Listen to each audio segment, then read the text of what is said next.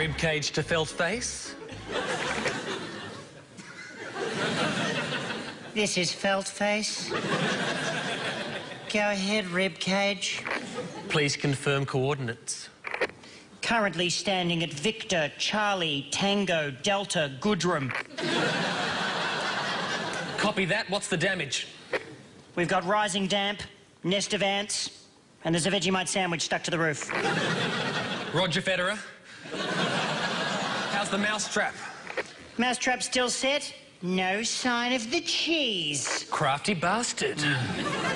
OK, I'll disinfect the lounge room. You start on the kitchen. 10-4. Ah! Mousetrap.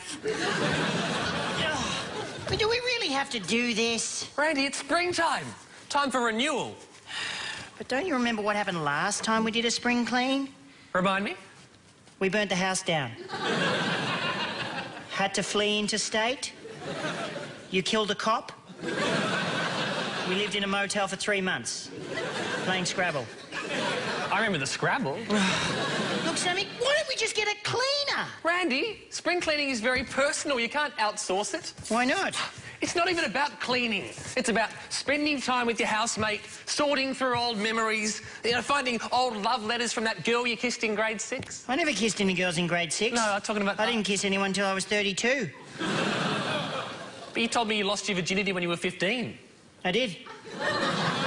Sounds romantic. Come on, let's get a cleaner. Randy, think of it like this, OK? You're a surgeon, the house is a patient, and we're performing a very delicate operation.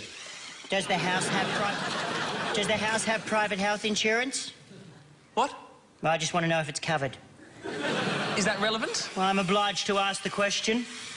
No, it's not covered. OK, well, who's the next of kin? The garage. Do we have the garage's contact details? They should be in the system. Well, I can't find them, so I'm afraid we're going to have to reschedule the operation. Randy, you're being ridiculous. I don't like your tone. OK, think of it like this. Our house is a car, and we're the mechanics. What kind of car is it? Volvo. Oh, Volvo parts are a bitch to find. Just needs a service. I don't like your tone. OK, think of it like this. Our house is a war zone, and we are peacekeepers. Ah! Yeah. And we've been sent in... to clean things up! Exactly. Do we have the support of the United Nations? Yes, we've been officially sanctioned. Are there appropriate safeguards? I guarantee there will be no civilian casualties. Guarantee, Then how do you explain the dead vegetables in the crisper? They were the victims of a previous regime. Or did they just know too much? Randy, they're just carrots.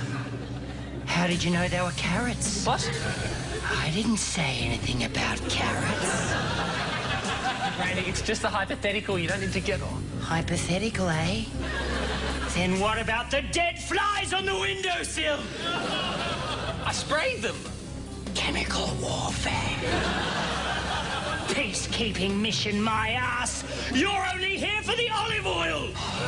Randy, it's got nothing to do with oil. It's about cleaning things up. I don't like your tone. OK, put it this way. Our house is filthy. We're 2 grown men, and it's about time we got off our fat asses and did something about it.